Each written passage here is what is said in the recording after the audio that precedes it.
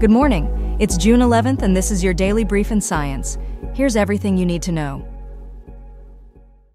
Imagine calling out to a friend in a crowded room and having them respond, recognizing your voice among the din. Now picture this scenario in the wild, with African elephants.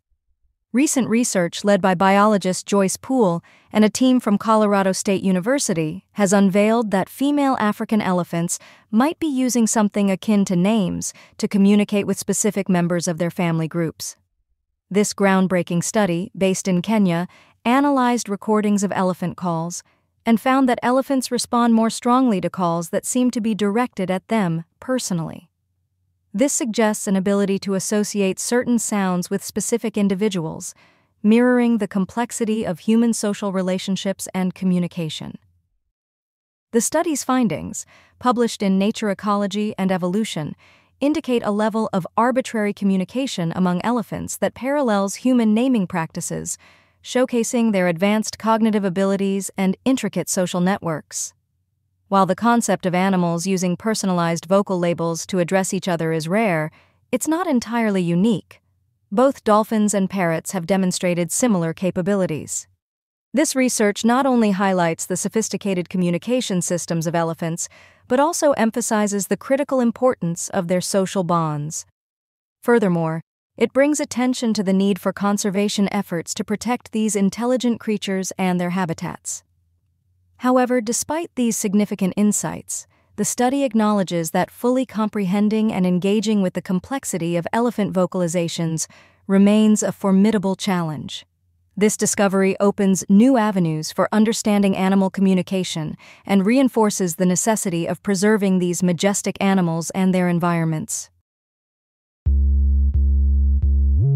In a pivotal moment for Alzheimer's research and treatment, the FDA's Peripheral and Central Nervous System Drugs Advisory Committee has given a nod towards the future, recommending approval for Eli Lilly's Alzheimer's drug, donanemab.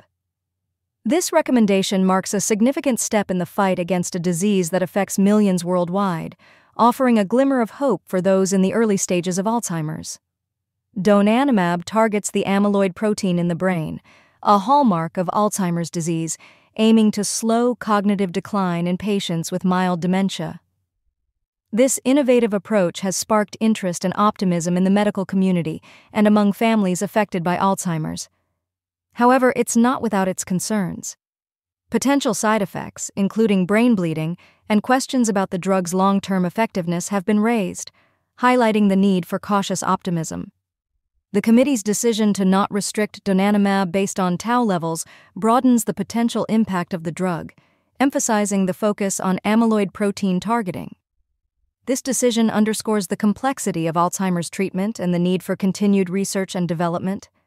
There's a consensus that more research is necessary, particularly concerning donanemab's efficacy across diverse populations and how long its effects last. These areas of study are crucial for understanding the full potential and limitations of the drug. As the FDA's final decision looms later this year, the anticipation builds. The approval of donanemab could not only change the lives of those with Alzheimer's, but also pave the way for the development of more disease-modifying drugs, marking a new era in the battle against this devastating disease. Imagine waking up to frost-covered volcanoes, not on Earth, but on Mars. An international team of planetary scientists, led by Adomas Valentinas, has turned this into a reality by discovering extensive morning frost deposits on the calderas of the Tharsis volcanoes, located near the Martian equator. This groundbreaking observation challenges our previous understandings of Mars's climate dynamics and reveals a lively water exchange between the Martian soil and atmosphere. The team's findings didn't stop at frost. They also observed water ice clouds and vapor hovering above the Tharsis volcanic province, offering new insights into the water cycle dynamics of Mars and its potential to support life. This discovery is monumental, suggesting that even near Mars's equator, where conditions were presumed too harsh for such phenomena, water in various forms actively participates in the planet's climate system.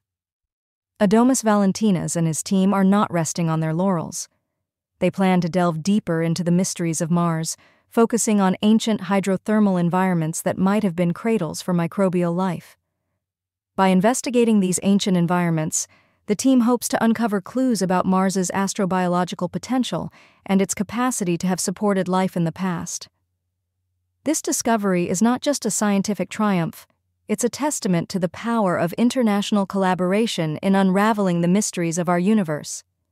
It paves the way for future explorations and human endeavors on Mars, providing crucial insights that could support the planning of missions and the potential colonization of the Red Planet.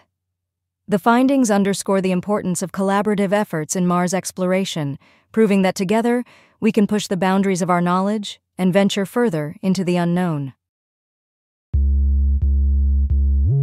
Imagine our planet, 2 million years ago, plunged into ice ages not just by earthly factors, but by a journey through the cosmos.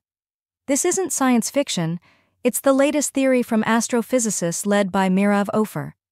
They suggest that the Earth's brushes with the local links of cold clouds, or LXCCs, in space played a crucial role in our climatic past, and possibly even in the emergence of humans. This theory, published in Nature Astronomy, marks a significant shift from traditional views on what triggers ice ages, pointing instead to the cosmos as a key player. The study details how the solar system's passage through these interstellar clouds affected the heliosphere, the protective bubble surrounding our solar system, causing it to shrink. This shrinkage exposed Earth to increased levels of radiation and cooling particles, potentially leading to multiple ice ages. The researchers propose that this exposure to the dense interstellar medium could have been a catalyst for human evolution. Support for this theory comes from geological evidence indicating Earth's past encounters with the interstellar medium, including higher levels of elements from star explosions found in geological records. Utilizing computer modeling and data from the Gaia satellite, the team estimates that Earth was outside its protective heliosphere for approximately 10,000 years. This groundbreaking research not only challenges our understanding of ice age catalysts, but also underscores the critical importance of the sun's movements through space in shaping Earth's climate history. The study calls for further investigation into the effects of galactic cosmic rays and molecular cloud encounters on Earth's climate to fully grasp the implications of these cosmic journeys on our planet's evolution. In a fascinating glimpse into the past, Spanish researchers have unlocked new secrets about Neanderthal behavior through the study of ancient fire pits in Spain's El Salt region. This groundbreaking research not only peels back the layers of time, but also challenges our understanding of these ancient humans. By examining burnt materials dating back 50,000 years, the team established that Neanderthals occupied the area around 52,000 years ago. The study, which found its way into the prestigious journal Nature, meticulously analyzed the fire pits used over a span of 200 years.